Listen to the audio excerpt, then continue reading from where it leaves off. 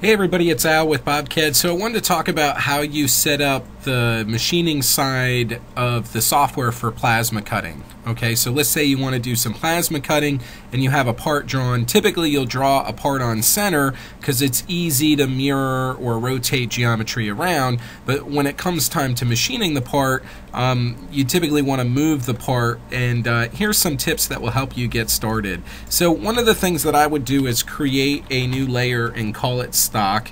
Let me just turn off my CAD layer for a moment, and then I'm going to draw up a sheet that represents the material that I might be working with. So in this case it's going to be a 24 by 24 square. So this is my material that I'm going to start with. Now from there, what I can do is pick up my CAD layer, and what I want to do is move this geometry so that it's inside of my stock shape. So we go to Utilities and then Translate. We're going to do a drag, and I'll select all my geometry here.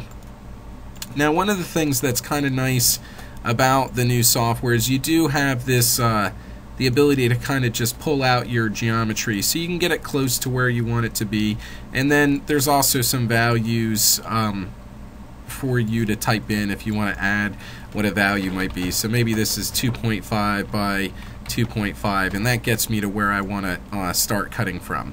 Okay, so I've drawn my part out on the screen, or I've drew my stock. This is where I want to cut inside of, and then from there I actually drew out my stock. Now the main reason why I do this is when you go to create a new job, you're going to make how you tell the software you're running plasma. You choose a milling job, and then you choose a plasma machine, and then that will set the software up for plasma cutting. And then when you do your stock wizard, because you've already drawn the stock, it will actually pick up that stock shape automatically. The only thing you need to do is to set the thickness of the material that you're working with, and then also when you set your 0, you can pick from existing UCS because everything's already in position as necessary. Now the other thing that I recommend as well is a lot of people, they don't want to go through the steps of setting up the stock and setting the 0 every time. So what you can do is save this file right here as a starter file, so that way the next time you need to go do a job, what you can do is just open up this file and then copy and paste your geometry into the job that's set up for machining as well. That's a good tip and will definitely save you some time. Now that we've programmed this job, one of the things, now that we set the job up to program, one of the things that's really nice about the software as well is you can copy and paste machining features from one file to the other. So we can do a copy, and then we can do a paste, and now I've loaded in all the settings that I want to use to program these slots here. Okay, so this way I don't have to start over every time. I can use those settings that are common for me, and they're already set up. So I've programmed the inside shapes. The next thing I want to do is program the outside shapes. Okay, the only thing we want to check on is to make sure our start position is where we want it to start cutting from.